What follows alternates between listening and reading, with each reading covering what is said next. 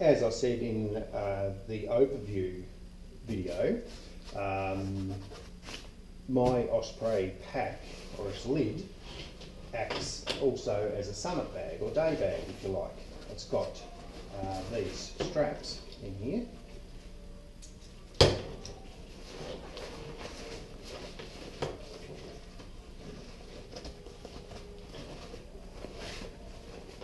So you can use it as a bum bag.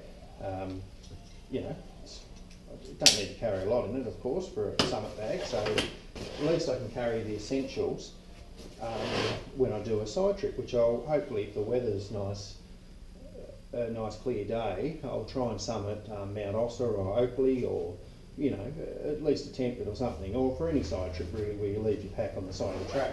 But so in here, keeping in mind it is my day side trip pack or summit pack, I keep loo paper. This is where I keep my big Gore-Tex rain jacket. You know, this is a down to my knees type jacket, which is great for Tassie conditions.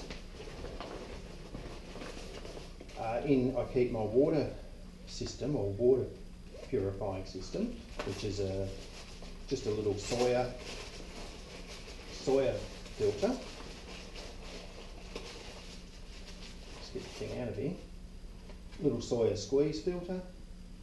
Works great, and I keep a couple of these soft pouches here for carrying spare water if I need it. There might be days where there's a bit of a stint where just my normal little 600ml bottle doesn't cut it, so I can carry some water.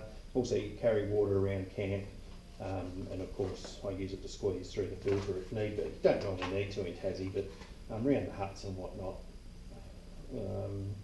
you know, no disrespect to people that stay there, but I prefer to filter the water just in case, you know, it's contaminated with human waste. Yeah, loo paper, extra loo paper, compass. I might actually take this out of there and put it in one of my side pockets in the pack, but this is my outdoor research wind jacket, which I use quite a bit actually. It has a little bit of weatherproofing as well, and some seal nylon rain pants, which I made, which I've never used. It's never been wet enough. My jacket comes down basically to my gaiters, and my gaiters are canvas anyway, but I carry it.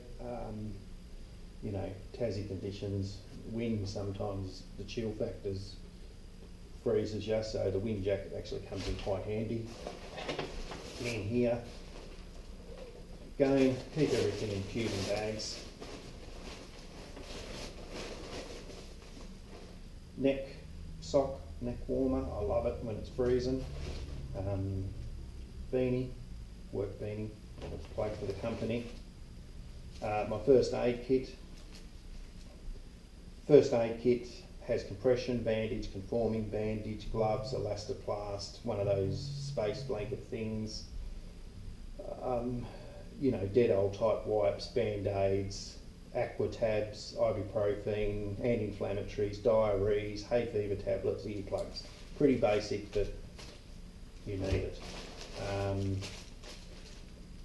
Baby wipes for personal hygiene. I keep it in my day pack just in case I need personal hygiene. Polypropylene gloves. I usually use these when my hands are cold. They're normally enough.